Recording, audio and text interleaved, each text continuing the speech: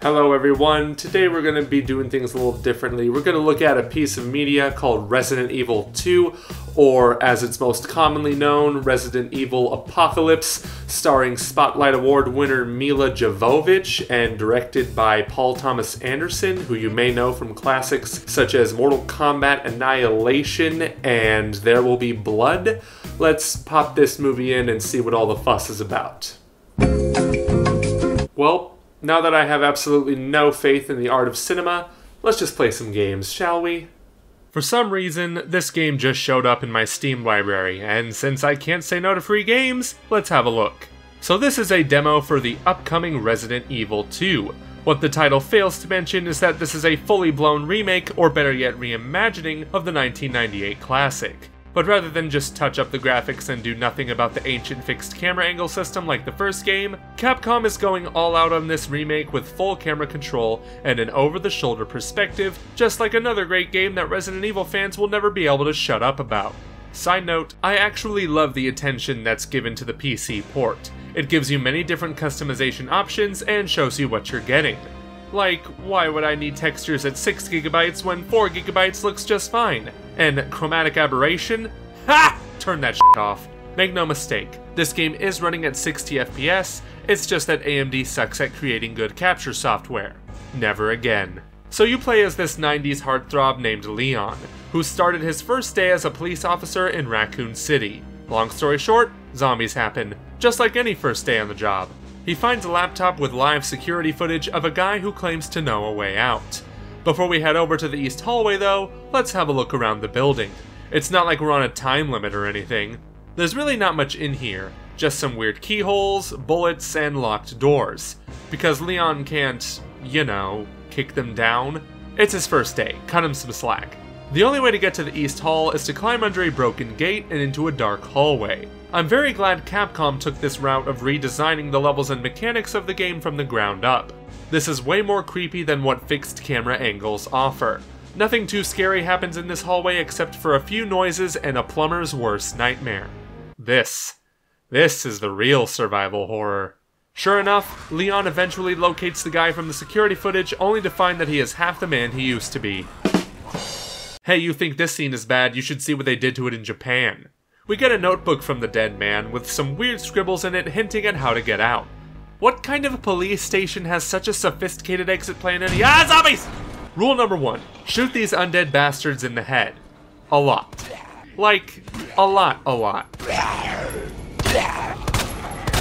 Now let's get back to the main hall.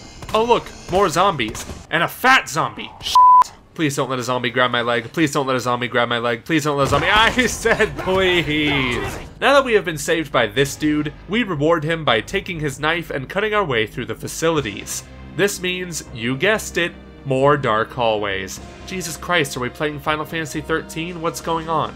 Not to say this is a problem or anything, because it fits the setting and tone of the game appropriately.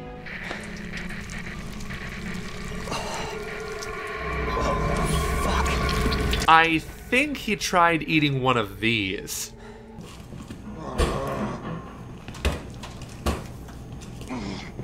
You know, sometimes these jokes just write themselves. Okay, this actually had nothing to do with the zombies. See, there were a group of cops who wanted to shove this poor intern into his locker as a prank, and he died of malnutrition and dysentery. It's very tragic. At this point, we're just fighting our way through zombies in order to make our way upstairs. Is that a naked lady? Oh god damn it! On the desk, we find a fancy looking key, but before we go downstairs, let's see what's in here. What in the... Don't fret, maybe Spider-Man is coming to save the day. Oh wait, there's nothing much in this room. Just some gunpowder, wood boards, and a hip pouch that expands my inventory. This'll definitely come in handy within the next hour or so. After fighting through some more zombies, we use this fancy looking key to get back into the main hall. That was pretty short. Well, I guess it was a demo after all. I'm sure he missed a couple of things though, so let's try this again.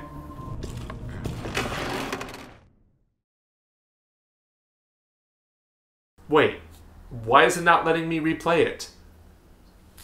Oh, so That's why they call it a one-shot demo. Evil business move, Capcom, but I still can't blame you for it. So, I really want to replay it again, though. What am I going to do?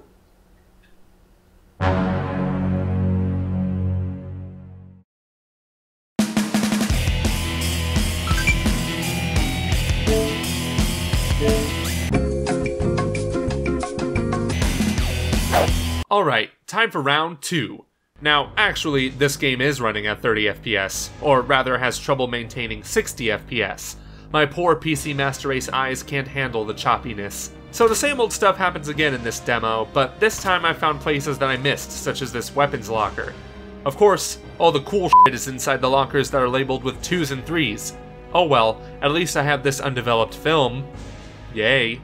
Fortunately, there is another room I missed out on, and I can develop the film in there. Yay. But the big room that I missed was this library at the end, and it is full of zombies and safety hazards. Someone really needs to put a sign there, my god. In the corner, there's a door leading to another room with a fancy statue of a unicorn. Wait, I know this puzzle. Okay, let's just go in here, and maybe there's a horn, and just... I did it! Now, if only this medallion were useful outside of the demo. We don't have much longer, so I guess I should make my way back to the main hall. I might have missed something in this guy's office, though. Now, he doesn't look like a zombie, just dead. Though, just to be safe... Oh god, he's a zombie! Alright, let's just use the key and let it end.